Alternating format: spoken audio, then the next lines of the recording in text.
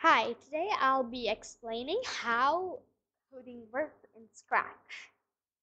The first thing you want to do is go into events and take when flag clicked block. Now you can go into motions and take move 10 steps. Now this right here is a basic code. When you click on that, your sprite will move 10 steps. The sprite is the character you can see right now, the apple. Alright, first let me explain how you can make it move continuously. Now you can go into controls, right here, the orange block thingy.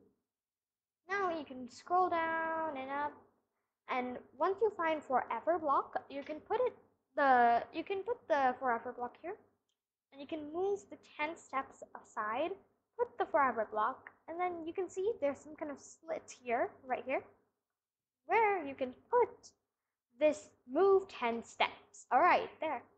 Now, once you've done that, click on the flag here, right here, and you can see it moves, but then it gets stuck at the side. And this will continuously happen forever. So, in order to stop this, go into motions, scroll down, and you'll find something called set rotation style left right. Now you want to take that and put it inside the forever block. Underneath, move 10 steps. Now, if you scroll a bit up, just a bit, you can find if on edge bounce. Put that right under set rotation style, left, right, and if you wanted to talk, take the wait block, which is in control.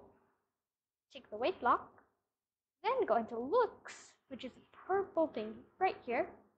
You can scroll up and down here, and you can find something called say hello for 2 seconds. Put that right there and then click on the flag. It'll keep moving continuously.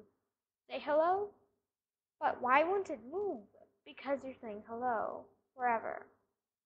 So you're going to remove this, and if you keep that there, wow, it's moving from left to right all the way around.